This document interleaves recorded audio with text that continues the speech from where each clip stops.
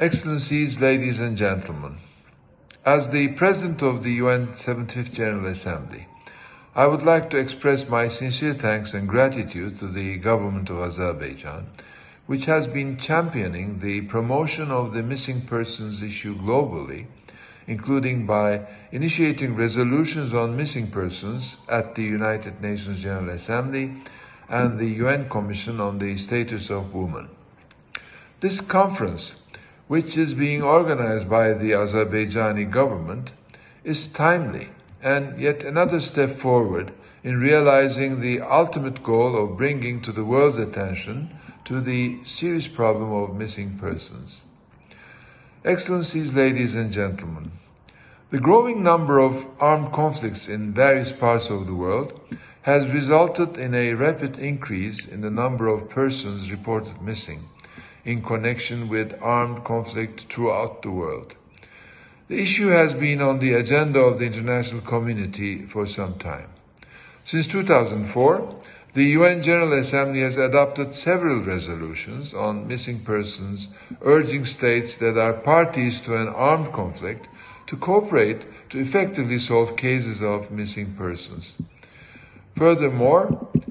states, intergovernmental and non-governmental organizations have been encouraged to take necessary measures to address the problem of persons reported missing in connection with armed conflict and to provide appropriate assistance to this end.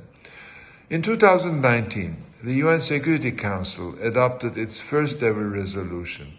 dealing specifically with persons reported missing in armed conflict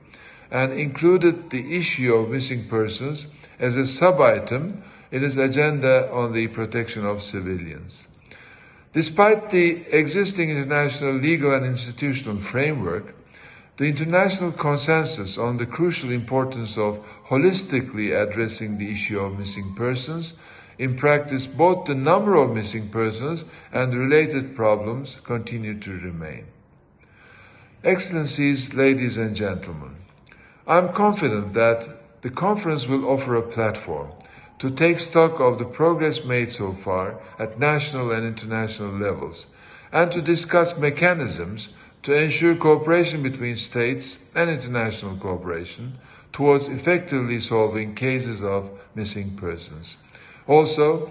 the discussions during the conference will no doubt raise public awareness of the problem of missing persons, both at the national and international levels. I wish you all the best in your endeavors.